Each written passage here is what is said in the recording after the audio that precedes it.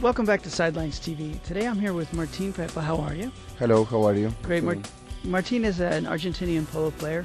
Not that that's redundant, but you were here in Wellington, Florida today, and you have an interesting story about how you came from Argentina to the United States the first time you went up to Myopia outside Boston, and how was that?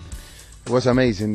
My English was quite bad, and they make us, my groom and myself, drive from Boston to Miami to get my horses. On the way back, after 6-7 days in the truck, sleeping there and eating there and everything, we ran out of gas in the middle of George Washington Bridge, and this big guy came to us and screaming at us and said, "Come on, jump in my car." No one wanted to jump.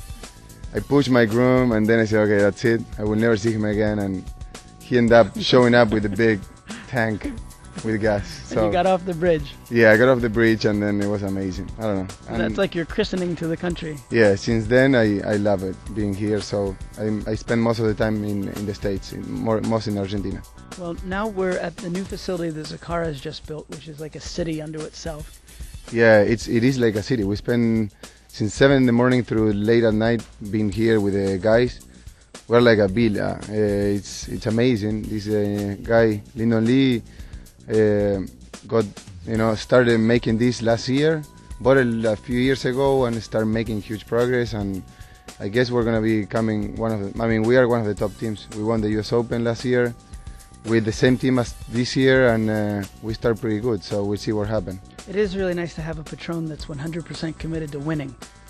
Yeah, and he's really good player. So that's we enjoy him. We enjoy him more once he realized that he got good horses and good players. So it's good. After the season wraps up here in Wellington, where are you heading? Well, I have a long way. I'm going to Brazil again for the second time. It's amazing. And then I'm gonna go to Mexico and then the Hamptons for the 13th year in the road.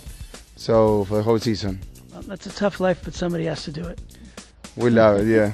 I mean, I love it, so Great. Keep it up. Well, Martin, thanks for taking time with us. Thank you so much. Great. For Sidelines TV, I'm Rob Jordan.